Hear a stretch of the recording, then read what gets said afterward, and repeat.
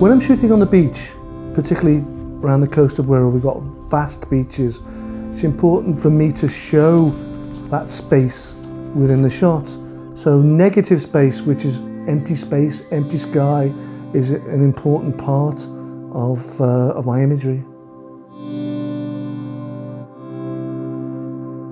I just stumbled across the Canon Uconnect gallery one day and I just uploaded some recent shots of the sand buggies.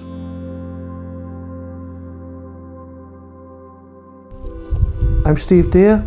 I'm a senior creative for an advertising agency and I shoot seascapes and action photography for fun. The Mudyard is such a magical place. It stinks, it's smelly, but I know there's a fantastic shot there waiting to be had. I've got some good images there. I haven't got it yet, got the great one yet. Because of the position I was in, you know, we were up to the middle of our wellies in mud. I wanted to sort of shoot quite quickly, so I set the camera to bracket. So I set the exposure that I thought was right, and then the bracket, you know, the 3 shots, it gave me a shot, 1 stop overexposed and 1 stop underexposed.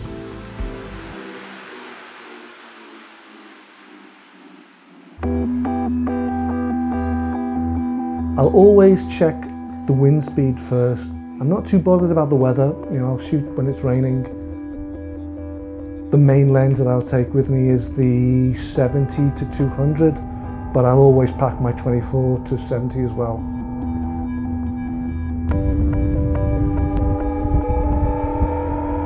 I think the most important Canon product that I take with me is the angle finder. You know, if I'm shooting low, I don't want my chin to be in the sand. I put the angle finder on, I'm looking down into the camera. It could be inches from the water. I'm shooting in AI servo mode, so I'm getting nice bursts of the subject. More often than not, I've got the center focus button selected, but that doesn't mean I need to focus on the windsurfer. I could focus on the mast of the windsurf or the point of the windsurf.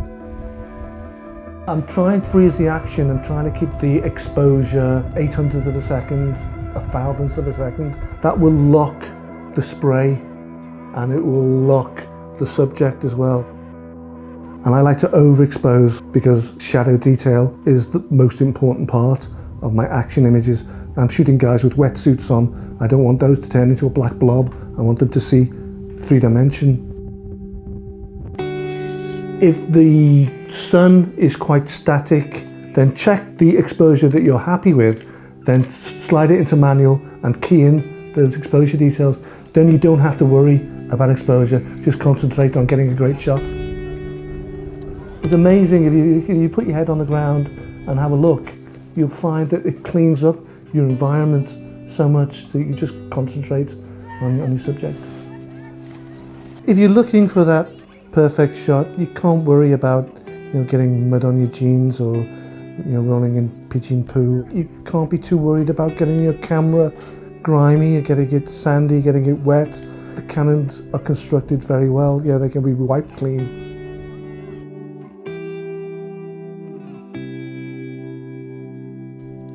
I'm prepared for anything when I get down to the beach. I just don't know what's going to be thrown at me. It could be, you know, a great windsurf shot. It could be somebody digging bait on the beach. It could be somebody standing on the end of the pier with a kid. I just don't know what's going to happen.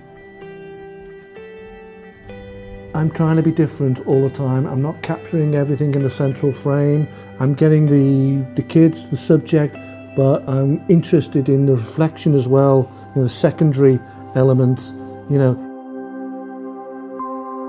When I'm retouching, I'm always thinking about the end result, which is a print. I want something tactile. I want to feel something. I want a piece of art at the end of the day. But I do treat the action stuff exactly the same way as I treat my seascapes. A hell of a lot of effort and post-processing goes into the imagery, bringing everything out, you know, bringing the shadow detail, making sure that it's bright enough, you know, making sure that the colours that I've seen on the day are in the shot. The most important thing is to learn to see, and that really means forget about rules in photography. Everybody talks about rule of 2/3. If you're going to follow rules, then you're going to get shots just like everybody else. Regarding where I'm going with my photography, I really don't take it that seriously. I wouldn't enjoy it if I did, you know. I just enjoy what I do, end of.